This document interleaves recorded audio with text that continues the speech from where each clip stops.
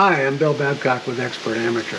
I didn't really want to do another video on lightning. I've already done 2 blog posts and 2 videos on the subject, but there seems to be so much confusion about lightning protection. I think I need to do a simplified one.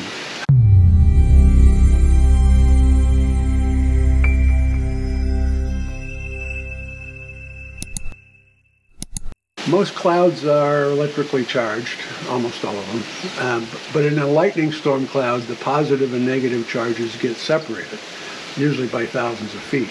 So the intensity of the charges built up can be immense. When you see a lightning flash inside a cloud, that means the separation wasn't enough for the amount of charge.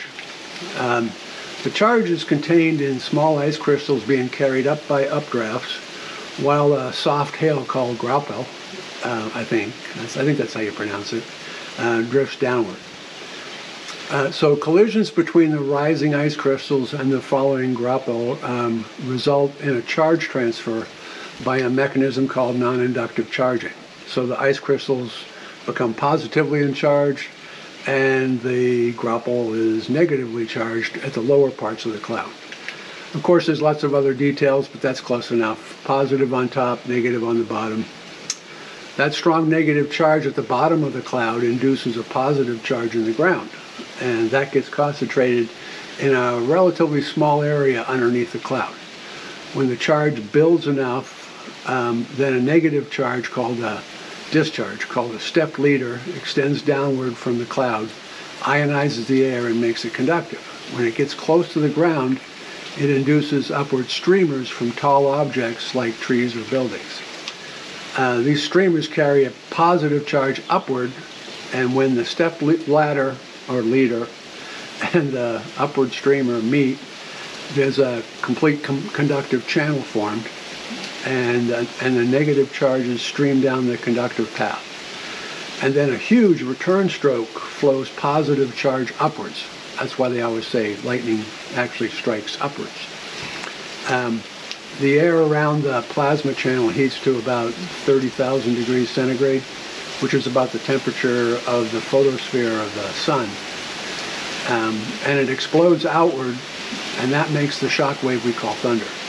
So we have a lightning bolt with an electromagnetic wave along its length, spreading out through and that electromagnetic wave spreads out through the air.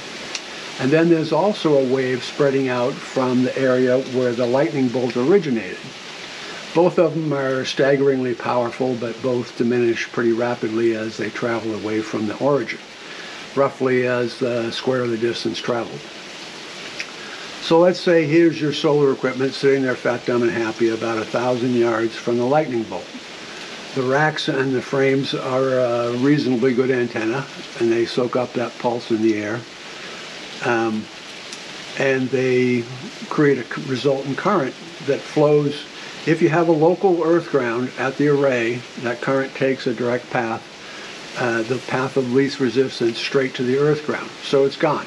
If you don't have a local ground, the discharge path is through the equipment ground conductor to the service entrance ground. And that's a safe path, but unfortunately that massive current induces voltage and current into your equipment through the ground path. And anything that can't handle the resulting voltage spike is damaged or destroyed. So yes, Mr. Mike Holt is quite right. The equipment ground will conduct the induced voltage to the service entrance ground. Unfortunately, your equipment will probably be toast for any kind of reasonably close strike.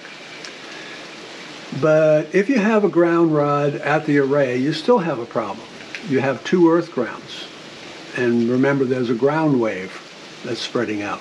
So the local ground at the array and the service entrance ground pick up that ground wave, and there's a potential induced between them that is determined by the resistance between them. And the ground is reasonably high resistance. It depends on how wet it is and other conditions, but but there's a voltage induced between those two ground rods that's roughly equivalent to a ratio of the distance between the two ground rods and the distance from the point of origin of the ground wave to the furthest ground rod. So that can be a great big huge voltage, and the current flows from the highest potential ground rod to the lowest, lots of current. And yes, it's still just current in the ground conductors, but it also forms electromagnetic waves inside your equipment that induce current in every conductor nearby. So your sensitive electronics are still toast. But if you trench between your ground rods and bond them together with some, as I did, with some bare 6-gauge copper wire, then the resistance between your ground rods is probably less than an ohm.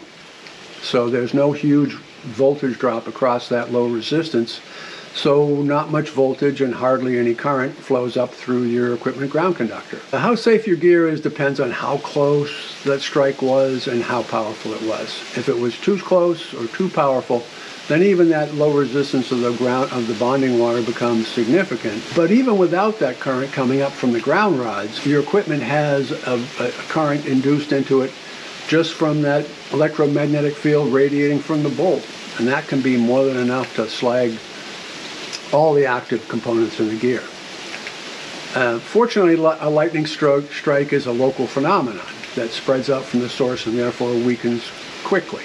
So you're much more likely to have to deal with a lightning strike, say 1,000 yards up to maybe half a mile away from your gear, than by a direct strike. A direct strike is going to be incredibly rare, whereas if you live in a high lightning area, a strike within that distance of, say, 1,000 yards out to a half a mile is going to happen. So, and it's going to be fairly common. So, having a solution that deals with that is valuable. So you might think, what about surge protection devices? If I put in some lightning arrestors, as they're called, won't that solve the problem? Well, they'll certainly help with surges on the input and output. They sit on the input to your device or on the output also. And when an overvoltage spike appears, they trigger and short it to ground. And the technical term is clamping, meaning they conduct like crazy when the voltage reaches some amount that your equipment can probably survive if it's short pulse. So like maybe 600 volts. And then they stop conducting when the voltage drops below that trigger level. But the value of SPDs in dealing with lightning is pretty limited, because remember, one of the biggest problems is there's a current induced into your ground, your system ground. And your SPD is trying to connect your input to the system ground. So they don't do anything about the high current running through that system ground, and they can't. So their protection is limited. That it doesn't mean that they're not worthwhile. There's lots of spikes, voltage spikes on the input from other sources. But so to me, the best bet seems to be keeping those massive currents out of your equipment to begin with. Solar flares, people are starting to get concerned about solar flares. They're a different challenge. The last big one was about 11 years ago, and that's the length of a typical cycle. So if the cycle stays true to its usual schedule, we're due for another fairly, maybe a big one, nobody knows how big, probably in June of 2025. So you can expect a marketing blitz once that starts to become, newsworthy. And the blitz will be selling ineffective or unnecessary protection. People are aware of solar flares because they've taken down entire grids before. But that's mainly because they can saturate and damage utility transformers and do damage to other utility equipment. they haven't historically really done much damage to consumer electronics. It would probably be a really good time to have an independent power source, but trying to protect against solar flares with SPD or some other device is probably, it probably won't do much, and it's probably much more the grid's problem than it is yours. I don't know much about EMP. There's a lot of people concerned about EMPs in their solar equipment. Personally, I'm not particularly worried about my equipment surviving a nearby nuclear explosion. I expect I'll have a lot of other issues to worry about if that happens. But anyway, this is getting too long. If you feel I've left something out, let me know in the comments. I'm not going to do another one of these videos. I've talked about lightning enough. But if you think I'm clueless, please correct me. We can talk about it in the comments section. And I am absolutely capable of being wrong, but I do a fair amount of research to do these videos, and I think I'm close.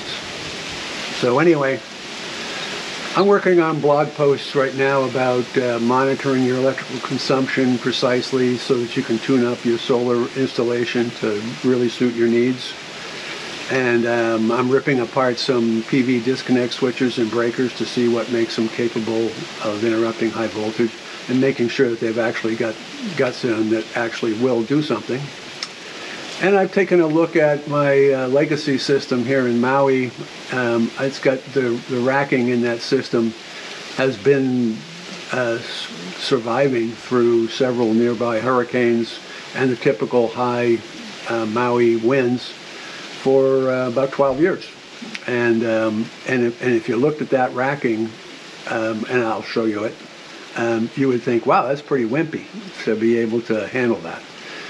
So it's interesting to see what actually racking can be like if it's well designed and well reinforced with just reasonable engineering practices. So anyway, that's about it for this video. Until you see it next time, be safe. And if you find this kind of technical content valuable, then please subscribe and like the post. It helps, and it's nice to see. Thanks. Bye.